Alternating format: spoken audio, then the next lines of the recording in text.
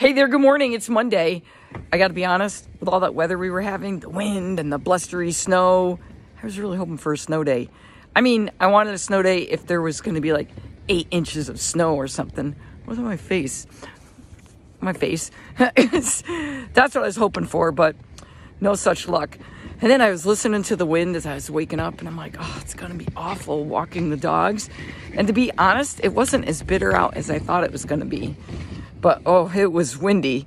So the history quiz, what year is Paul McCartney knighted? Oh, Linus, I think you should stay in. I don't know why you want to go out. That's just weird. I would stay in. I wouldn't go out if I could go out. Always watching Joe walk the dog. Today is National Napping Day, which you should do after the, clocks are set ahead. I would love to take a nap today. I don't think I'm going to fit it in because I got soccer, which is awesome too.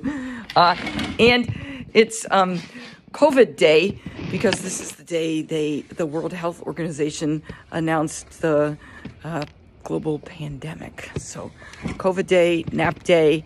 And what year did Paul McCartney get knighted? I just would not have thought this long ago. 1997. So today's weather, they say windy and in the 30s. So you know what I say. Get outside, do something fun. I'm out. Bye-bye.